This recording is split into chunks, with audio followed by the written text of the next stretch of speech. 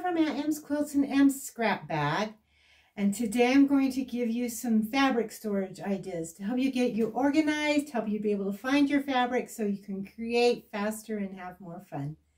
Thanks for watching my video. Remember to like and subscribe.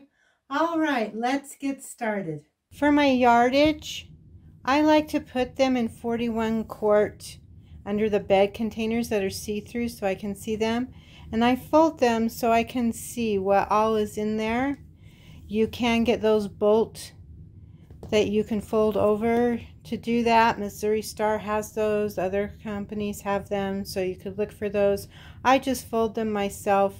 So this is how I store my yardage. I like it because I can see what's in it. It fits. I have shelves that go underneath my stairs. I'm not wasting that space. They just slide in on the shelves there.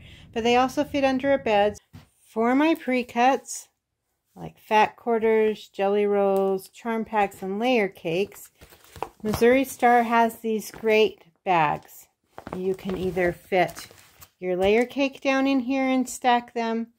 You can fit charm squares here. The fat quarters fit here. Or you can fit jelly rolls. You can zip it up. You can see what's inside. I do like to use a lot of my pre-cuts to decorate with, but I have more pre-cuts than I have shelf space, so this is a great way to store your pre-cuts. For my scraps, I use a shoebox size just because it gets overwhelming if I get more than that. So if a shoebox size starts to get full, I just use out of that. But this just enables me to see what I have. They're see-through. I organize them by color.